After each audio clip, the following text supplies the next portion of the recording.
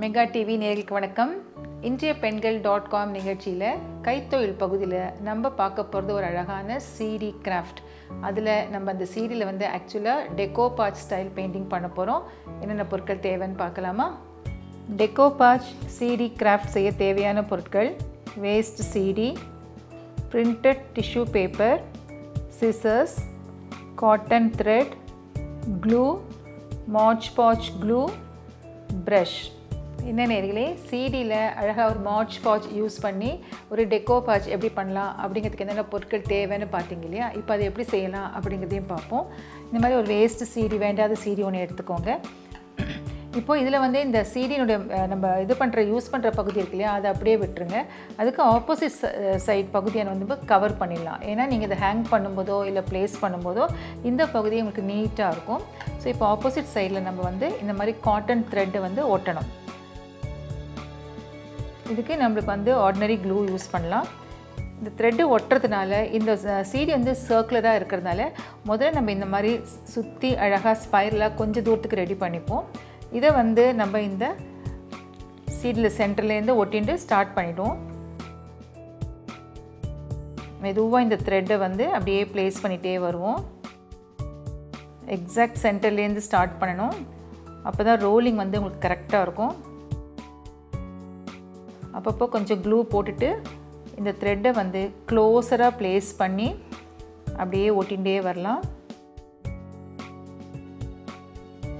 இந்த மாதிரி நீங்கள் உடன் பீஸ் எடுத்துகிட்டு சர்க்குலர் ஷேப்பில் ஒர்க் பண்ணிங்கன்னா உடன் கோர்சஸாக கன்வெர்ட் பண்ணலாம். அதர்வைஸ் ஒரு வேஸ்ட் பாட்டிலில் ரோல் பண்ணி அதை வந்து ஒரு ஃப்ளவர் வாஸாக கன்வெர்ட் பண்ணலாம். ஸோ நம்ம இந்த சிடி முழுக்க இந்த த்ரெட்டை வந்து ஒட்டிகிட்டே வரணும்.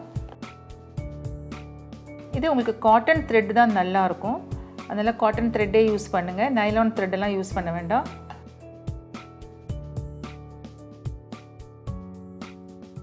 இப்போது இதே மாதிரி நம்ம வந்து இந்த ஃபுல் சிடியும் கவர் பண்ணோம். கவர் பண்ணதுக்கு அப்புறமா நம்மளுக்கு ஒரு பீஸ் வந்து இந்த மாதிரி இருக்கும். இப்போ பாருங்கள், நான் முதல்ல உங்களுக்கு சொன்ன மாதிரி சிடியோட பேக் சைடில் அந்த ஷைனிங் போர்ஷன் இருக்குது.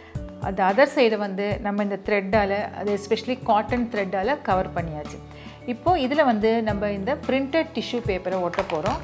ஸோ இந்த மாதிரி டிஷ்யூ பேப்பர் எடுத்திங்கன்னா உங்களுக்கு இந்த பிரிண்ட் வந்து ஆக்சுவலாக பார்த்திங்கன்னா இதில் வந்து 2 ply 3 ply 4 ply கூட இருக்கும். ஸோ அத்தனை பேப்பர் இருக்கும். அது அத்தனை ரிமூவ் பண்ணிவிட்டு நம்மளுக்கு வேண்டியது இந்த மேலாக இருக்கக்கூடிய இந்த டிசைன் ஷீட் மட்டும்தான். ஸோ இந்த ஷீட் அப்படியே எடுத்துகிட்டு நம்ம இதை கட் பண்ணுவோம். இப்போ இங்கே வந்து நான் ஒரு ஒயிட் கலர் த்ரெட்டு யூஸ் பண்ணுறதுனால இந்த டிசைன்லேயும் இந்த டிஷ்யூ பேப்பரையும் நீங்கள் பார்த்தீங்கன்னா இதில் பேக்ரவுண்ட் ஃபுல்லாக உங்களுக்கு ஒயிட் கலர் தான் இருக்குது. ஸோ அதனால் நீங்கள் ஒட்டும்போது ஒன்றும் பாதகம் இல்லை. இது வேறு ஒரு கலர் பேப்பராக இருந்தால், டிஷ்யூ கலர் பேப்பராக இருந்தால் அதுக்கேற்ற மாதிரி கலர்டாக நீங்கள் வந்து த்ரெட் யூஸ் பண்ணலாம். இது வந்து அக்யூரேட்டாக அந்த டிசைனோடு ஒட்டி அப்படியே கட் பண்ணணுன்னு அவசியம் கிடையாது. ஜஸ்ட் அட் ரேண்டம் நம்ம வந்து இந்த மாதிரி இதை கட் பண்ணிக்கலாம். இப்போ பாருங்கள், இந்த டிசைன் நம்ம கட் பண்ணியாச்சு. இப்போ இதில் பார்த்தீங்கன்னா நான் முதலே உங்களுக்கு சொன்ன மாதிரி இந்த டிசைன் ஷீட்டு கீழே 2 அல்லது 3 சம்டைம்ஸ் 4 ஷீட்ஸ் கூட இருக்கும். இப்போ இது பார்த்தீங்கன்னா ஜஸ்ட் 2 ஷீட்ஸ் தான் இருக்குது. அதாவது ஒன்று வந்து உங்களுக்கு பிரிண்டட் சைடு, ஒன்று அது கீழே இருக்கிற ஆர்டினரி பேப்பர். ஸோ இந்த ஆர்டினரி பேப்பர் நம்மளுக்கு தேவையில்லை.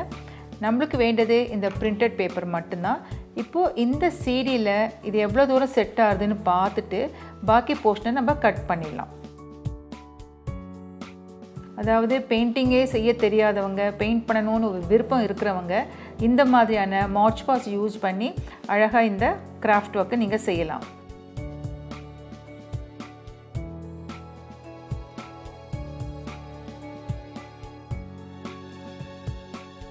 இப்போது நம்மளுக்கு எக்ஸ்ட்ரா இருக்குது, அதையும் நம்ம கட் பண்ணிவிடுவோம்.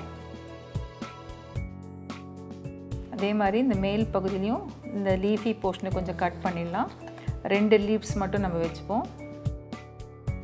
இப்போது நம்மளுக்கு இந்த போர்ஷன் தான் நம்ம இதில் ஒட்ட போகிறோம். இப்போ பாருங்கள், இதில் வந்து கரெக்டாக இது செட் ஆகுது.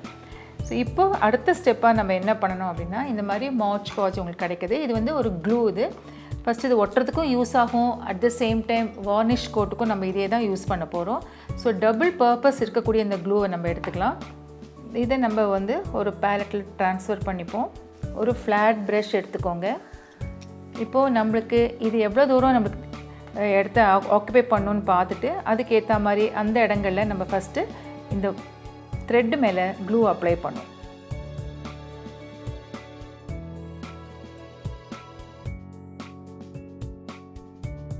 இப்போ நம்ம மெதுவாக இந்த ஷீட்டை எடுத்துகிட்டு இதில் ப்ளேஸ் பண்ணுவோம்.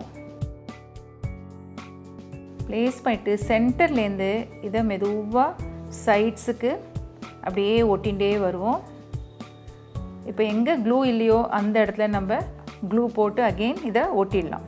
இப்போ பாருங்கள் இங்கெல்லாம் க்ளூ இல்லை. ஸோ அந்த இடத்துல கொஞ்சமாக ஒரு ஃப்ளாட் ப்ரெஷ்ஷால் க்ளூ அப்ளை பண்ணிவிட்டு இதை முதல்ல ஒட்டிடுவோம். அழுத்தி செய்யக்கூடாது. ஏன்னா அழுத்தி செஞ்சிங்கன்னா நீங்கள் வந்து இந்த டிஷ்யூ பேப்பர் ரொம்ப ஃப்ளிம்ஸியாக இருக்கும். கண்டிப்பாக அது கிழியறதுக்கு சான்சஸ் இருக்குது. இப்போ நம்ம ஆல்மோஸ்ட் எல்லா சைட்ஸ்லேயும் இந்த டிஷ்யூ பேப்பரை ஒட்டியாச்சு. இது காயணுங்கிற அவசியம் கிடையாது. அடுத்த ஸ்டெப்பாக நம்ம என்ன பண்ண போகிறோம் அப்படின்னா, இன்னும் கொஞ்சம் க்ளூ இதே ப்ரஷில் எடுத்துகிட்டு இப்போது நம்ம இந்த பேப்பர் மேலே பிரிண்டட் டிஷ்யூ பேப்பர் ஒட்டியிருக்கோம் இல்லையா, அது மேலே நம்ம இந்த க்ளூ அப்ளை பண்ண போகிறோம். முதலே நான் உங்களுக்கு சொன்னேன் இது 2 பர்பஸு. ஒன்று வந்து க்ளூயிங், அதாவது ஒட்டுறதுக்கு நம்ம இதை யூஸ் பண்ணியிருக்கோம். அடுத்தது இது மேலே ஒரு வார்னிஷ் கோட் கொடுக்குற மாதிரி இந்த சேம் க்ளூவை நம்ம இங்கே யூஸ் பண்ண போகிறோம். இப்போ யூஸ் பண்ணும்போது சென்டர்லேருந்து ஸ்டார்ட் பண்ணோம். நீங்கள் இந்த சென்டரில் ப்ரெஷ்ஷை மெதுவாக வச்சுட்டு அப்படியே சைட்ஸுக்கு புஷ் பண்ணிகிட்டே வாங்க. ஃபஸ்ட்டு டு பிகின் வித் இந்த மாதிரி அப்ளை பண்ணுங்கள். அடுத்தது இப்போ இதில் இந்த காட்டன் த்ரெட்டு பார்த்திங்கன்னா நம்ம வந்து ஒரு சர்க்குலேட்டரி மூமெண்ட்டில் அப்படியே சுற்றிருக்கோம், ரவுண்டாக சுற்றிருக்கோம் இல்லையா. ஸோ அந்த இதை வந்து நீங்கள் ஃபாலோ பண்ணணும். ஸோ இப்போ வந்து ஸ்ட்ரெயிட்டாக நம்ம every time left to right அடிக்கக்கூடாது. இப்போ உங்களுக்கு இது வந்து சர்க்குலேட்டரி இருக்கிறதுனால மெதுவாக ப்ரெஷ்ஷை வந்து அந்த த்ரெட்டு சுற்றின அதே ஆங்கிளில் மெதுவாக இந்த ப்ரஷ்ஷையும் நம்ம மூவ் பண்ணிகிட்டே வரணும். ஸோ தட் இந்த பேப்பர் வந்து உங்களுக்கு அந்த 2 த்ரெட்டுக்கு நடுவில் இருக்கிற கேப்பில் போய் அப்படியே செட் ஆகும். ஸோ தட் உங்களுக்கு இது வந்து அந்த த்ரெட்டு மேலே நீங்கள் பெயிண்ட் பண்ண மாதிரியான ஒரு எஃபெக்ட் கிடைக்கும். சின்ன சின்னதாக போர்ஷன் பை போர்ஷன் நம்ம வந்து இதை ஒர்க் பண்ணிகிட்டே வரணும். ஃபஸ்ட்டு டைம் பேஸ்ட் பண்ணும்போது மட்டும்தான் நம்ம சென்டர்லேருந்து சைட்ஸ்க்கு போகணும். அதுக்கப்புறம் இந்த க்ளூ அப்ளை பண்ணும்போது அந்த த்ரெட்டு எந்த பக்கமாக இருக்கோ அந்த பக்கத்தில் நம்ம இந்த ப்ரெஷ்ஷை வந்து மூவ் பண்ணிகிட்டே வரணும். ஸோ இப்போ கார்னர்ஸ் முழுக்க நம்ம வந்து சீல் பண்ணியாச்சு. அடுத்தது இந்த பாக்கி இருக்கிற த்ரெட்டு மேலே நம்ம இந்த க்ளூவை அப்ளை பண்ணிடலாம்.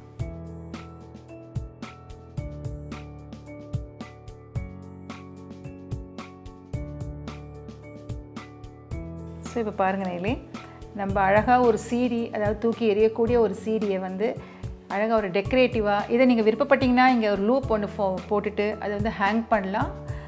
அல்லது இதை வந்து நீங்கள் ஒரு டீ கோஸ்டாக யூஸ் பண்ணலாம். அப்படின்னா ஜஸ்ட் ஒரு டேபிள் மேலே டிஸ்பிளே பண்ணுற மாதிரி இதை அப்படியே நம்ம ப்ளேஸ் பண்ணலாம். ஸோ ஒரு அழகான ஒரு சிடி கிராஃப்ட் இன்றைக்கி நம்ம பார்த்தோம். ரொம்ப ரொம்ப இன்ட்ரெஸ்டிங்காக இருந்தது. எஸ்பெஷலி மார்ச் பாஜ் யூஸ் பண்ணி ஒரு டெக்கோபாஜ் ஒர்க் இன்றைக்கி செஞ்சோம் இல்லையா. இதே மாதிரி நீங்களும் ட்ரை பண்ணுங்கள். டிஃப்ரெண்ட் சர்ஃபேஸில் ஒர்க் பண்ணலாம். இதை அடுத்த எபிசோடில் இன்னொரு இன்ட்ரெஸ்டிங்கான ஐட்டமோடு சந்திக்கிறேன். அதுவரை நன்றி, வணக்கத்துடன் உங்கள் ஜெயஸ்ரீ நாராயணன்.